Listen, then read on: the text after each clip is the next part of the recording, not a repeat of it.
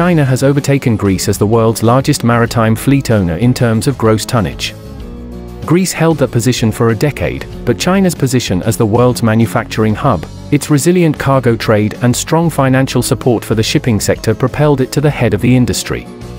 The latest rankings from Clarkson's research showed that the Chinese-owned fleet stands at 249.2 million gross tonnage. Greece was second with 249 million gross tonnage and Japan third with 181 million gross tonnage. Experts said that these rankings aligned with expectations, given China's continued status as a major production center and other positive factors.